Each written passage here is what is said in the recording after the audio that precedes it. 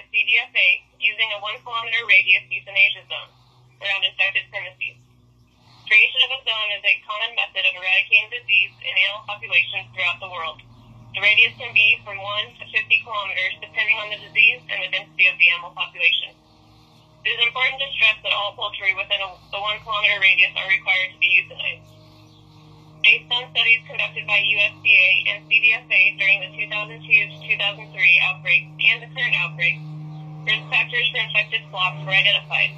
Risks include proximity to infected premises, housing birds in outdoor cages or coops, contact with wild or other domestic birds including neighboring birds, flocks with greater than 20 birds, game fowl on premises, and the majority of the birds being roosters. Birds housed outdoors are at a high risk for viral exposure, and loose birds are at an even greater risk for exposure and disease transmission. Many premises within these depopulation zones are epidemiologically linked due to known factors including uncontrolled or purposeful bird movement, fence-line contact, loose or feral birds, and termite transmission between premises, which has resulted in the continued maintenance and spread of VND in Southern California, despite disease control strategies.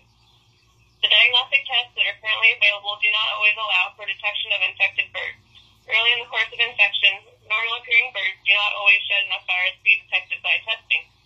So using testing to decide which animals to depopulate in areas where the virus is widespread, such as the Mariloma area, will result in persistence of the virus in these infected but test-negative birds. Disease eradication is a balance between removing all the infected animals while minimizing the uninfected animals that are euthanized.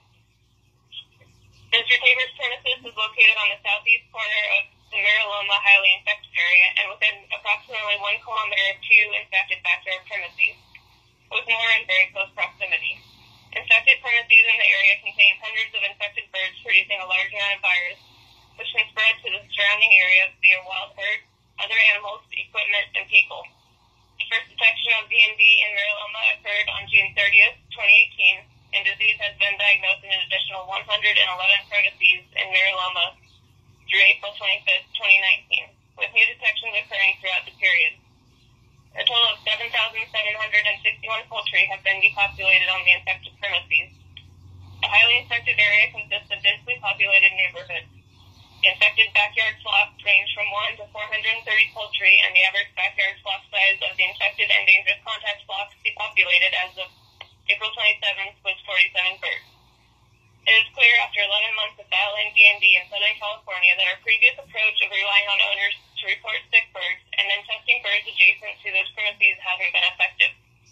The disease has continued to spread, and Mariloma is one of the 3 main areas of high disease detection. In 2002 and 2003, when VND was present in these very same areas in Southern California, mandatory euthanasia of poultry in the entire neighborhoods was required to eradicate the disease. A similar approach is being implemented in the current outbreak